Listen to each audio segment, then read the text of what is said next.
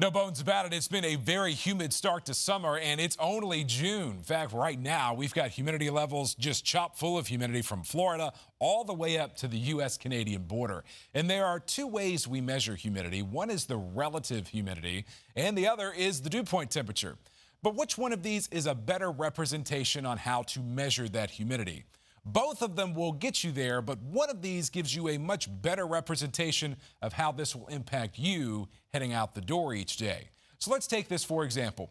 When you head out the door in the morning and you've got a, say, 90-degree air temperature outside, if your dew point temperature is 69 degrees, it's going to feel rather sticky and honestly uncomfortable outside to you.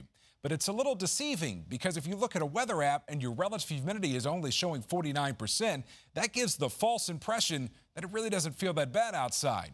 But once you step out this door, you're going to see that it actually feels quite uncomfortable outside. Another example, if you've got a 50-degree air temperature, a dew point temperature of 50 degrees, you check your phone or your weather app and you see that the relative humidity is 100%, that's also going to give a false impression that it doesn't feel good outside because the relative humidity is at 100%. You think the air is saturated, which it is, but it still doesn't feel that bad. That's why dew point temperature is a much better representation to communicate how it actually feels outside to you.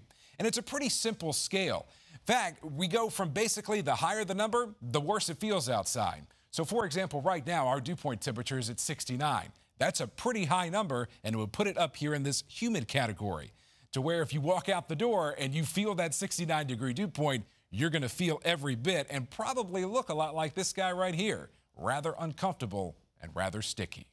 For the National Weather Desk, I'm meteorologist Will Stafford.